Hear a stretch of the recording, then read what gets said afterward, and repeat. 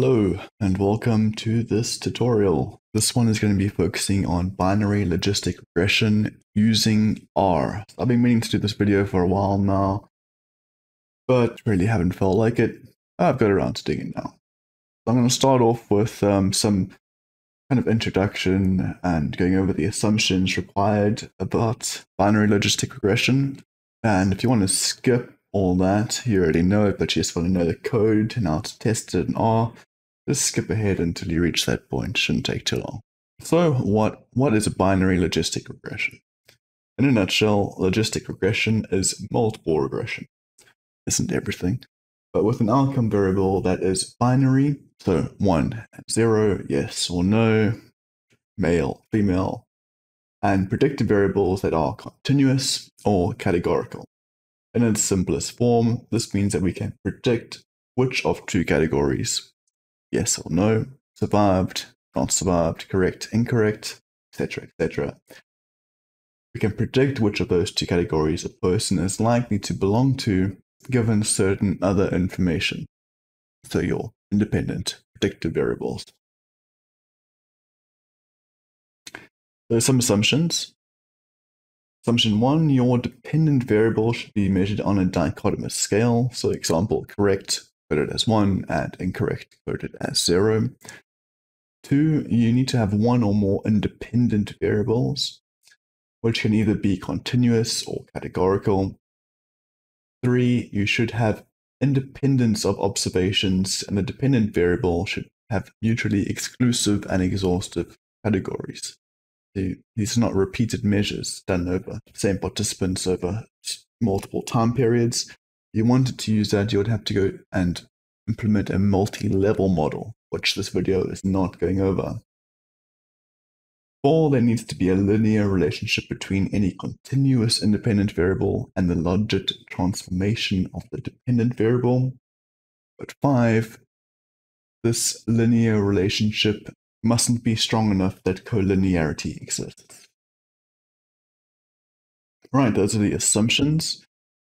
So why is it actually called a logistic regression? The logistic transformation, which was originally suggested by Johnson in 1949, is applied to analyze responses that are restricted to a finite interval, so dichotomous, 0 or 1. These so-called bounded outcome scores. So they can only get one or the other. It's not an infinite range of possible scores.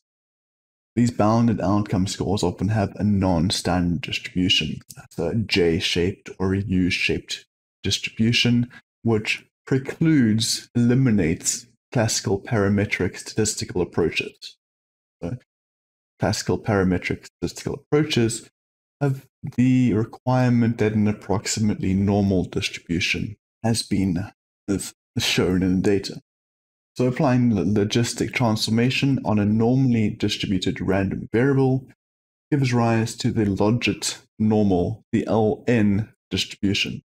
And this logit distribution can take on a variety of shapes, such as the dichotomous 0 and 1 male and female distribution. So that is why we call it a binary 1 or 2 logistic. So it applies the logit transformation, allowing some type of parametric statistical analysis tests to be run. Right, so now that that's all sorted out, let's go into R and see what we can do. So I've already sorted out this code. Should be linking it in the description. If I don't link it, if I forget to link it after I upload the video, just shout at me in the comments and I'll upload it. I've saved it somewhere. Right, so we're going to need a couple packages in order to completely run the script I've written here. So I'm going to be using sjplot, sjmisc, which is kind of like an add-on for the sjplot package. I'm using the question R package. And I'm actually not using the binomial tools package, so just 3 packages. Right, so let's scroll down, open up a bit. Right. I'm going to be using this data set, which is the Titanic, the whole tragedy, Leonardo DiCaprio. the Titanic survivable rates based on certain variables. So you survived the Titanic crash or you didn't survive the Titanic crash. And I'm using just a small subset of variables in this one. So one categorical, one continuous variable, and then with the outcome variable of survived or not, so dichotomous. I've selected the first 800 rows of participants, and as an example, as a head of the data frame we're working with, we have the survived, so the outcome variable, 0 and 1. 0 is unfortunately not survived, and 1 is survived. The sex of the survivors or non-survivors, and the age of the survivors or non-survivors.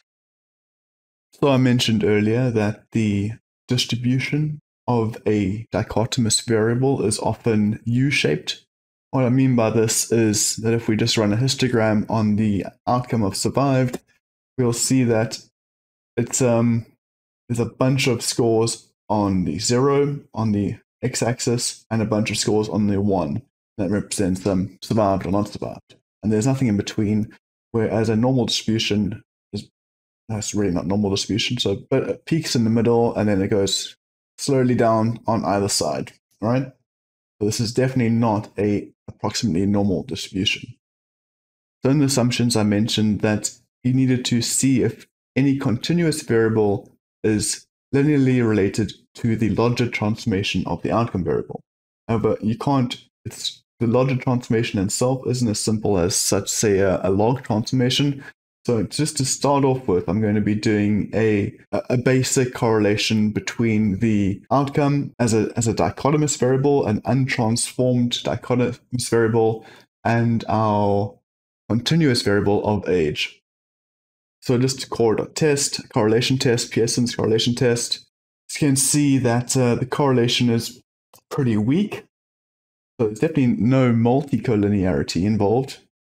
But whether it exists as a linear as in a linear relationship between survival is relatively questionable. But we're just going to go along with it and see what the results show us. So our sex, just to make sure that we understand how our data is coded, we can type in contrast data and sex. It shouldn't be data, it should be train.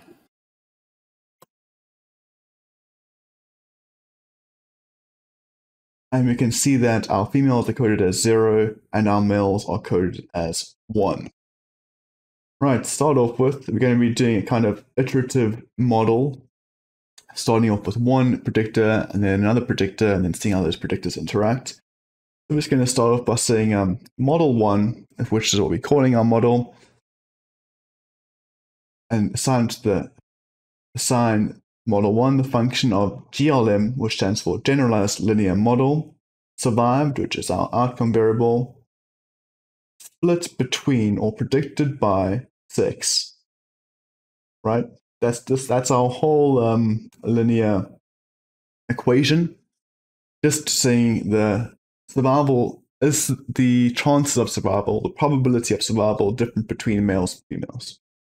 And we're having a family, a binomial family. So it's essentially a dichotomous family, binomial distribution, and we're using a logit link. So this logit link allows the logit transformation between the outcome variable as opposed to being just a non-parametric U-shaped distribution.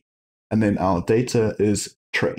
Our data set, our data frame is train. So we're going to run this model, and then we're going to have a look at it. Right? So we can see our deviant residuals, so essentially a test of the fit of the model. And what's important here is our coefficients. Right, so we have our intercept, which is the chance of being 0. And here we have our sex, and we can see that because we've coded our sex as male and female, we can see that this one is using male as the reference category. So this is showing what the chances are of a male surviving as compared to a female. We see our estimate is 0, negative 2.54, and that is significant at, well, the below 0.05 definitely. A quick interpretation is these -16, -15. That's how many zeros there are before it becomes a full number. So 0.0000016 times 2. That's essentially what that scientific notation is saying. In other words, there's a significant difference between male and females in their survival rate. So what this estimate represents is the log odds. Now, if we have an exponential transformation, so if we applied another transformation to our already logit transformation, then we get the odds ratio for a 1 unit increase in the variable. In this case, it'll give us the log odds for survival between males and females. So if we applied the exponential transformation to our coefficient representing the log odds of males surviving of females, which is the x function in parenthesis, our coefficient, we get our odds ratio for male to female survival rate of 0.078. However, instead of doing this whole reverse transformation, you can use the odds.ratio for our model, which is from the questionnaire package. And you can type just smash enter, and it will give you the 95% confidence interval as well, which is pretty useful. So you can say for males, the odds ratio of surviving compared to females is 0.07, which is not really that great. So if you're a male on the Titanic, your odds of surviving are quite small. And we can use the plot model function. So plot model, then our model 1, which is what we've called our logistic regression model up here. And we want to have a prediction model. How does gender predict the survival outcome? We can just run this model. And here we go. We can see that the probability of survival is substantially higher for females than it is for males, which explains the massive significance values in that test. Essentially, you got less than 20% chance of surviving, as predicted by our model, if you were in the Titanic and male. So let's have a look at model 2. So model 1 used a categorical variable. Model 2 is going to use a categorical variable, sex, as well as a continuous variable, age. Right, so let's run it. So because we're adding another variable in, an additive model, we're just going to add sex plus age, and then run it, and then see the summary. I don't know why summary shouldn't have train and model. Summary model 2.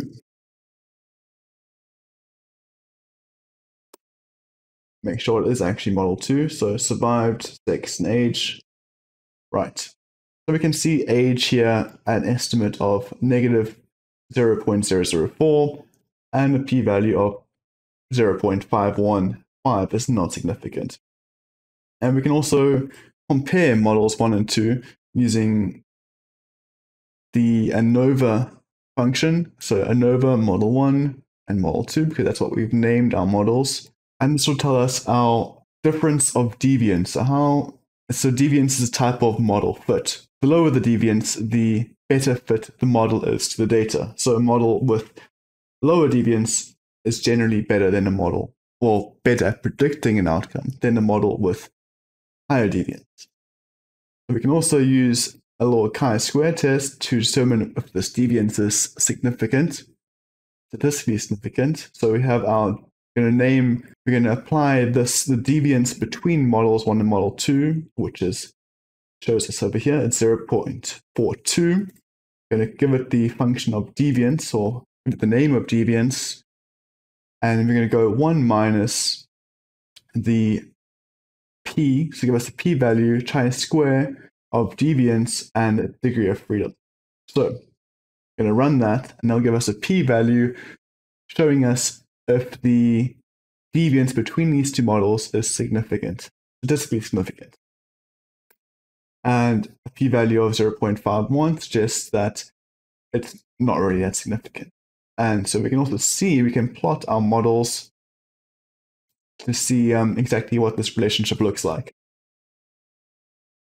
And you can see that there's a bit of a negative correlation, not very strong, with massive confidence intervals as they go along to 80, because I suppose in 1914, when the Titanic sank, there weren't that many 80-year-olds. They just didn't live that long. Wish they didn't live that long and go on cruises. So even though there seems to be a negative correlation between age and survival rate, it's not significant. Model 3 is going to be looking at an interaction effect between sex and age. So does it change as both as an individual gets older or younger, and if they're female or male? So you can see that we use an asterisk as opposed to a plus. So this is a multiplicative model as opposed to an additive model. And that allows us to look at the main effects of sex and age as well as interaction of sex and age. And again, we're using a binomial model with a logic link function and same data sets. We're going to run this, look at the summary, and we can see that there is indeed a significant interaction between sex and age, even though there's no significant main effect of age, but there's still a continuing main effect of sex itself. But the interaction effect is significant, and that's what we're focusing on at the moment. Is our third model a better fitting model when it includes the interaction between sex and age as opposed to the main effects of sex and age? Well, we'll have a look. So ANOVA, Model 2, and Model 3 give us a deviance of difference in deviance of 5.21. Overall, Model 1 or Model 2 in this stage has a deviance of 819, and Model 3 has a deviance of 814. So Model 3 is the better fitting model, but is this significant? We'll run our deviance. We're going to give the deviance name the value of 5.217, because that's the difference between these two models. And we're going to subtract it from 1 and looking at the deviance here and the degree of freedom between the two models. Because there's only two models, the degree of freedom is 1. And we're going to run this, and we're getting a score of 0.022, which is significant. So Model 3 is a significantly better fitting model than Model 2. And now let's have a look. So we're going to plot the model, and so it's Model 3, and we're going to be looking at the interaction effect. So a type is int here, whereas previously it was just predictor. Here we go. We got age, very young kids at 0.67 years, one extreme, and then 80 on the other extreme. So young kids, or young age in red and old age in blue.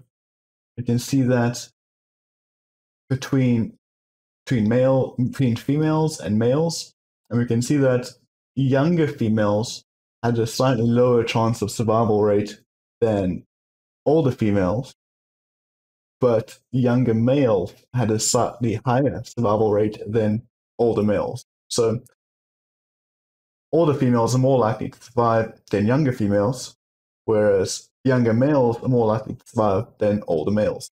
So perhaps their fathers sacrificed their spot on the boat for them, but the grandmothers definitely didn't save a spot on the boat for their granddaughters. And that's it for this video. I hope it was helpful. If it was, maybe give the video a like and subscribe to the channel. Thanks for watching.